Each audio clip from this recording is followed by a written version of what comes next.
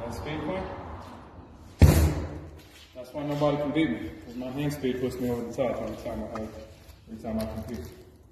Speed, power, and, you know, you see.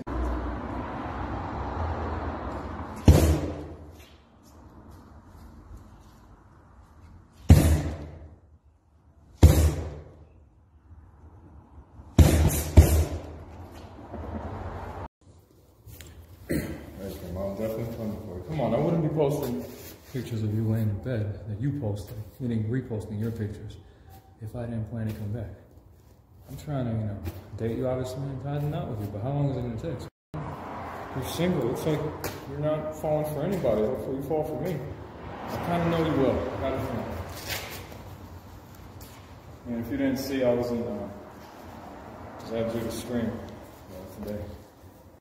Both of us famous fighters. I'm honestly the superior fighter out of the whole crew. Meaning all my homies in boxing. Ethan and Brady, that dude. Drinkula and a dude named David Sparks. I'm trying to beat him on May 15th in the ring. Anyways, Kim, my next boxing match I dedicate for you, baby.